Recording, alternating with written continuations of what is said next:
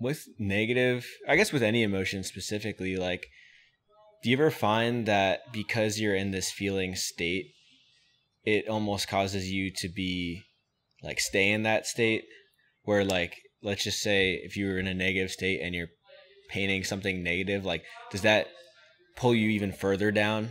I think so. I'm very superstitious when it comes to art. I think there's a place for it to, if you use it for therapy, you can definitely like make something and let it go and move on. But I think if you're making something day to day, if you're constantly painting negative images and focusing on dark emotions, you're just going to amplify it.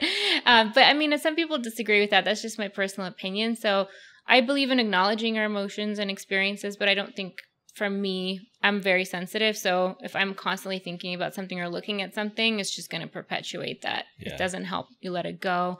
But I think journaling and like doing art therapy, like activities, whether you're just like collaging or sketching or writing it down and like to release it, I think that can be really helpful.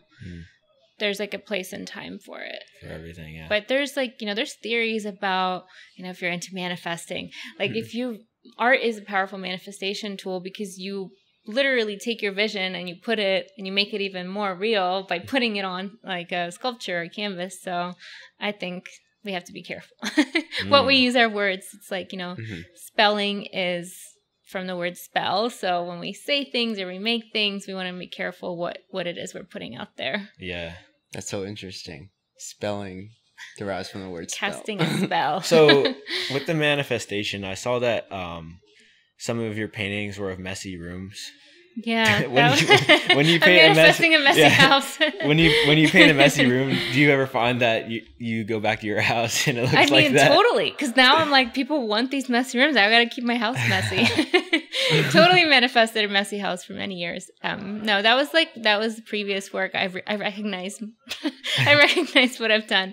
But no, it was cool. I think for me, that was a way to heal. In that situation, it was interesting because I was comparing myself a lot. I was like, oh, these cool people are grad school or they have like trust funds and here I am, poor dear me. And I was just comparing myself a lot. And then I started to notice like interesting things in my life. And that was a way for me to like accept it. So I definitely think it perpetuated messiness for a while though. But then I shifted to more controlled environments. But people still ask for those messy rooms. I'm like, I'm done with that life. I can invest in someone to help me tidy up a little bit.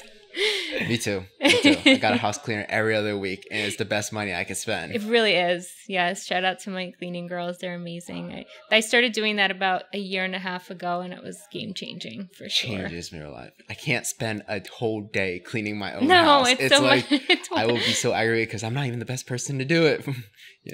I don't know. Do you guys get distracted if you try to clean where you see something interesting? Like, oh, where's this like book or sketchbook or magazine? And then like 6 hours go by and I'm like reading something and I forgot you forgot that you were cleaning at one point. Yeah. Or I'll get like into funnels where I need to clean like one drawer and I get obsessive with it. That's why it's good to like have someone moderate my behavior.